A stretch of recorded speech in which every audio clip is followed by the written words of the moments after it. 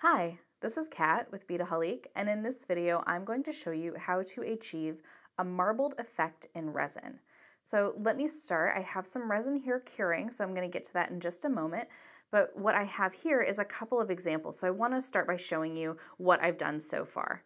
Now, one of these is actually a better example, and this is an open back bezel that I was able to use. So you can see that the marbling doesn't really go all the way through to the back.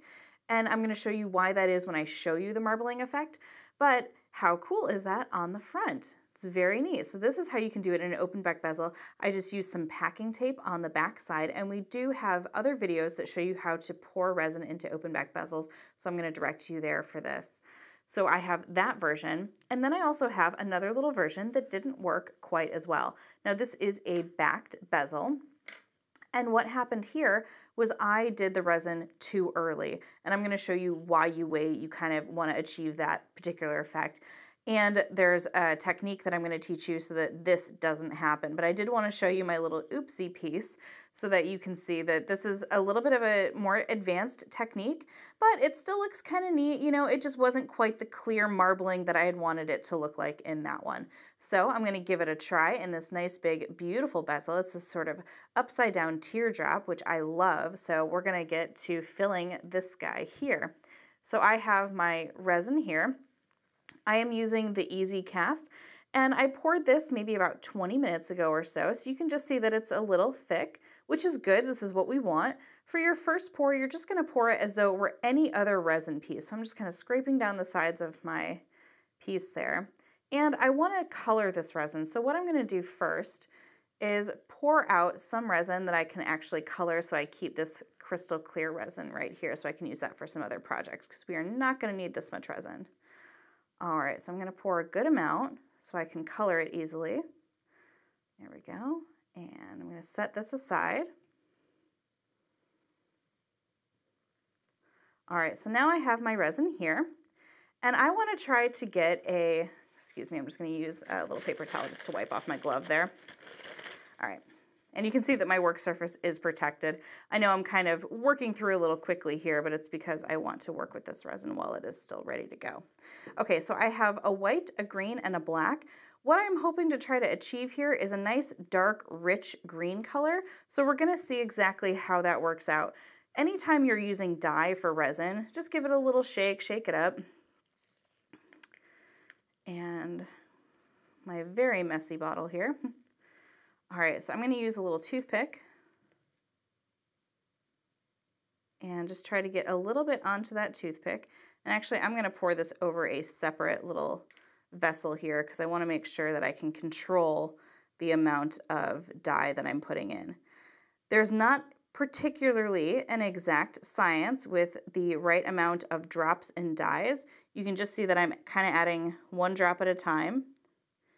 And I know that won't be quite enough, but I'm going to add another drop here. Now, when you're coloring resin, there is an exact science in terms of you don't want to add too much dye to your piece, because then what will happen is the resin won't set up the way you need it to. It changes the chemical makeup of it. So we are going to be just sort of experimenting with adding dye just a little bit at a time. You can see that starts to get nice and green and rich for me. And also, you know, you can see that I kind of eyeballed the amount of resin that I have here, so you can test that as well. All right, so it's still looking pretty transparent, but I'm having a nice green color there.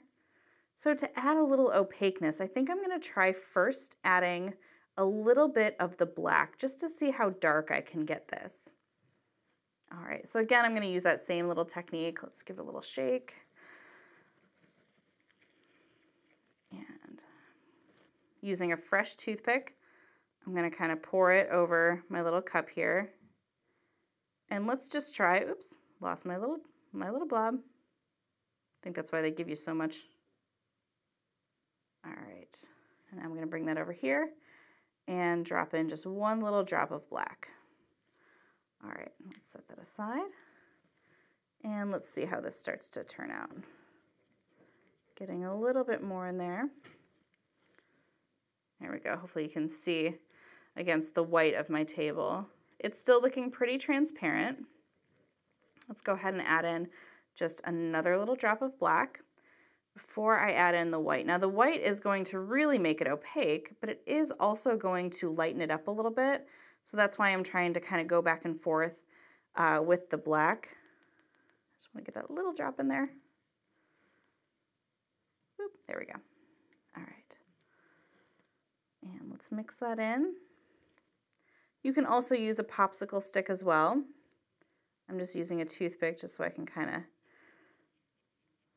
watch how this goes. All right, so we're getting there. And I know I promised you a marbling effect, so hold on. We're just getting our green where it needs to be. And I'm going to use a fresh toothpick again. You do kind of go through, sadly, a lot of material when working with resin, but at least toothpicks are inexpensive. You can also use plastic sticks if you want, and you can try to wash them. That's always an option for you as well. And one drop of the white. All right, so let's see. This is one drop of white. Now it's really going to start to make it opaque, but like I said, it's going to get that really pale green color going in there, which you might not mind. So we're just going to mix that up. The opaque colors you really have to mix quite a bit. All right, so yeah, see how that one little drop of white really changed what's happening in here. So you can make the decision to try to go back to the green and add a little bit more green. I'm going to try to add a little bit of black actually, because what you want when you're doing the marbling effect is to really try to create a nice contrast, because we're going to marble with the white. So you actually get a little sneak preview of what that's going to look like a little bit, hopefully, if all works the way I want it to. And, you know, like you can see on my table here, I have several bezels, and the reason for that is that you just want to be at the ready with other bezels because you're going to have a lot of resin left over so you can create other things. And there's always the opportunity that something just doesn't turn out the way you want. It's sadly the reality of working with such a fickle material like resin. All right, so that's adding a little bit more of that darkness back in there. It's not quite as the emerald color I hoped it would be, but I'm not too mad at it. I kind of like it. It's very milky and very pretty.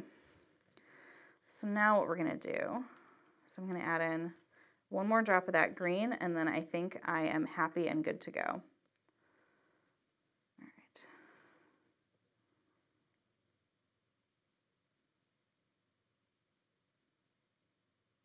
And I'm just going to use that to mix. All right, closing up my colors here really quick and setting those aside. All right. Let's get that green back in there. Yeah, that's the color I want. Very pretty.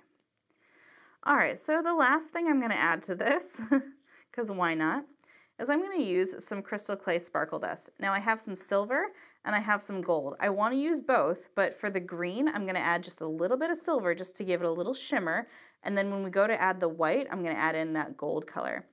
Okay, so here's a little tip from me to you. Set your resin aside, take your sparkle dust out to the side, and open it away from your resin, because you do not want to get too much of this into your resin. You want to be able to add it gradually and slowly. All right, so I'm just going to add a little bit there. And you can see that I'm doing this with a toothpick, so you can really see how fine that is. All right, I'm going to set that aside very carefully. And let's go ahead and mix in that silver. And it's just going to give just a little bit of shimmer and sparkle to our resin. Not too much. I don't want it to be overpowering, but just a little dimension there. All right, so now our resin is ready to add. So I'm going to take my toothpicks out. Now for this, I like to use a small popsicle stick. I think it just helps graduate that resin right in there. So we have our bezel ready to go. It's on a nice flat surface. And now we're going to start to add our resin, and go ahead and just grab a little bit at a time. And we're just going to place it into the bezel. And because we know that we're going to be doing a marbling effect, we don't want to fill it up because we want to be able to add more resin later. We're going to add that white resin to marble it. So you can just see that I'm kind of pushing it around just a little bit because it wants to stay in its original space. So I'm just kind of adding and just pushing it around, allowing it to go into those other spaces. You can also get a little closer to the edge. And because we have this little point down here, I'm really going to try to get it in there. And go ahead and push it towards the sides. It'll start to connect with the sides and move all the way around. And just take your time. Resin is a very fickle thing, like I said. So just push it to the sides there. There we go. I think I'll be able to add a little bit more. There we go. All right, so I'm just going to kind of rotate this.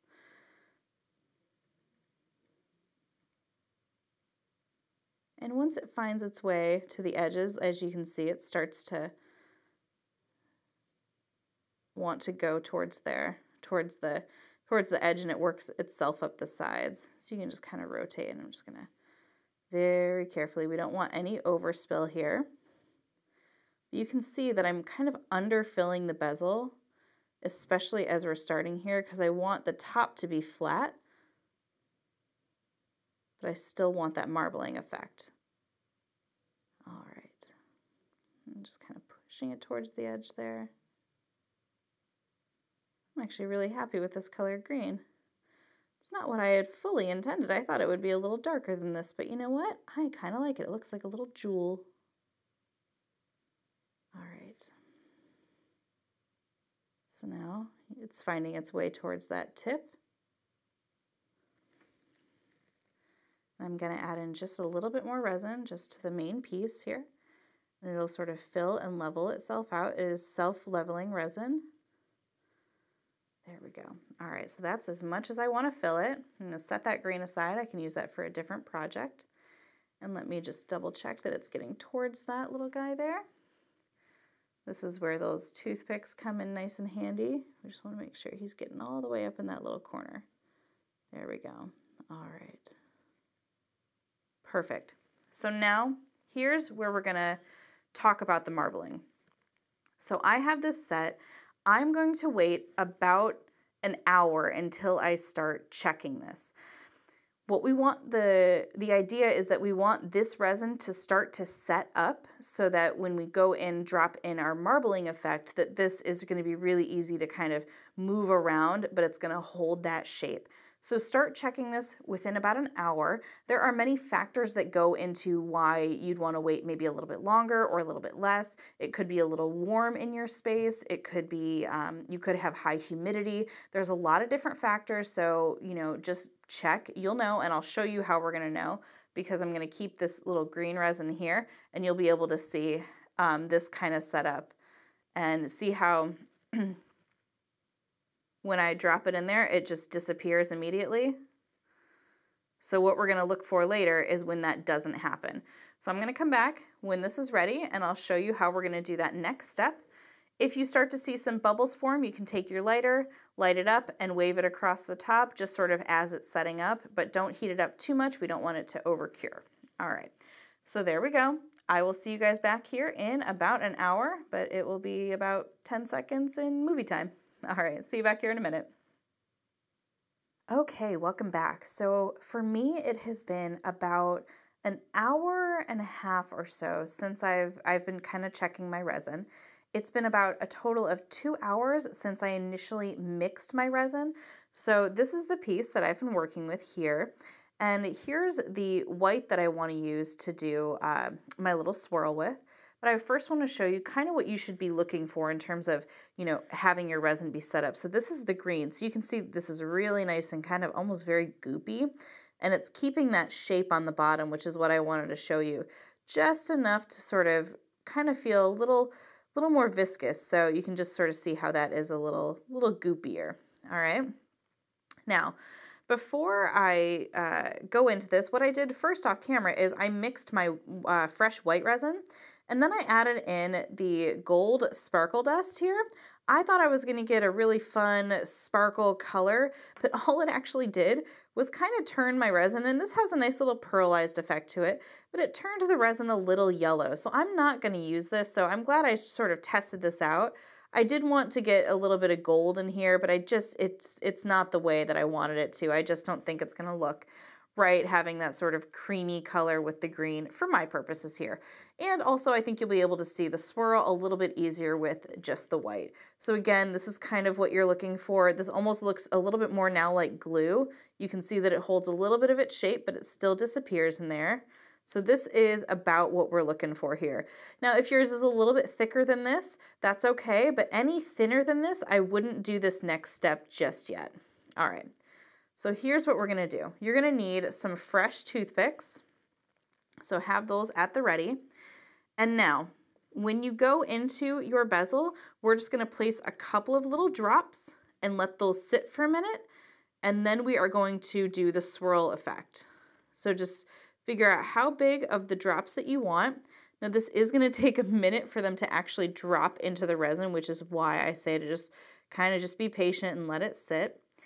And you'll notice the technique that I'm going to use. I'll just kind of talk through while we're waiting for that to drop.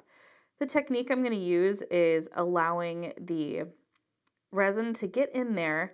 You can push all the way down to the bottom because this is not an open back bezel if you wish.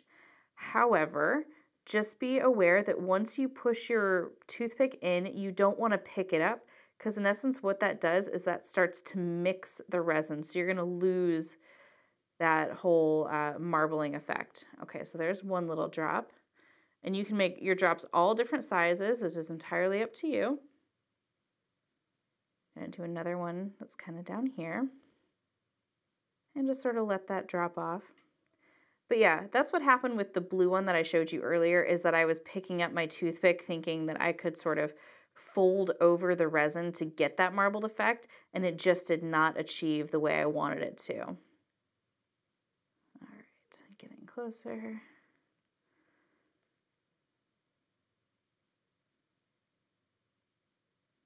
And I'm going to try to lift that off. There we go. All right, I'm going to do one more. That's going to be just a nice little small piece down here towards the tip. And just be patient, your resin isn't going anywhere. I know the suspense is probably killing you. But you also want to use a fresh toothpick. You don't want to use the one that you've been mixing with because you're going to have all this extra little bit of resin on it. So you just want to make sure. See if I can't get a little more to get it to drop a little faster. But I do want to do just a tiny little piece here.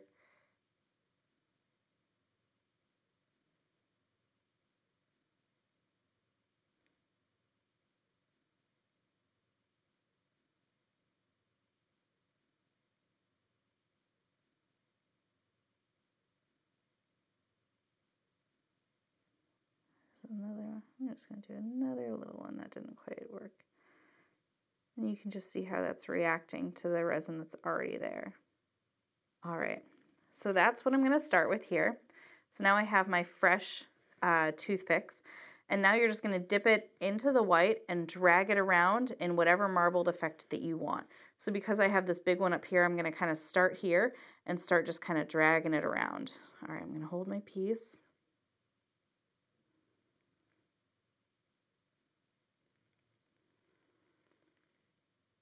And remember, don't pick up.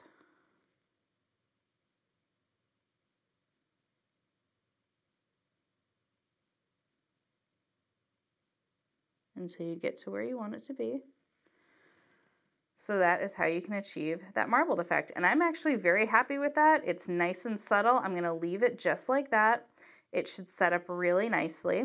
You can, at this point, if you did want to add another drop in there and drag that through, you can absolutely do that. So this is one of those things. But again, because this has that green resin on it, you can either use the other side. But for safety, just to keep everything nice and clean, I'm just going to set that aside, and you can use a fresh toothpick if you did want to do another little drop of white. You can see there's not as much up here. I kind of like the way that looks. It's very subtle. It's a nice effect that I wanted, so I am happy with that.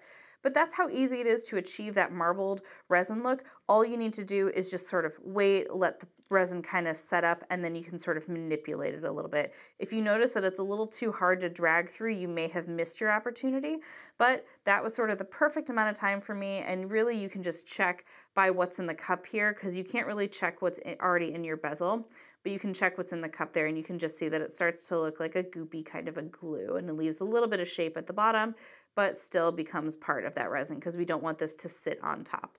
So that is how you achieve your marbled effect in resin. I'm going to finish this project, and this will be available at beadaholique.com, as well as all of the supplies and tools that you've seen here today.